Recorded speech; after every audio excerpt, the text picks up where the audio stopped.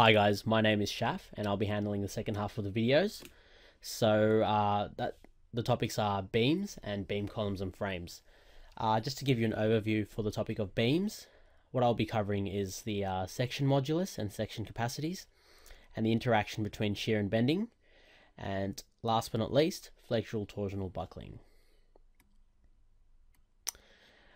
Just with respect to all beam questions, as I've written here, the key to them really is drawing the BMDs. I cannot stress this enough.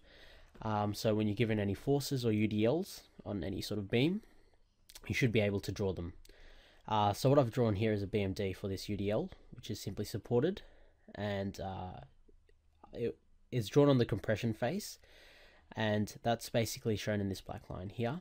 And the dashed line shows if it was drawn on the tension face. Most commonly in steel we draw on the compression face, but it's sort of a bit of personal choice. Just as a refresher, I've included an example of how you would calculate the BMD and the SFD, just to sort of revisit structural mechanics.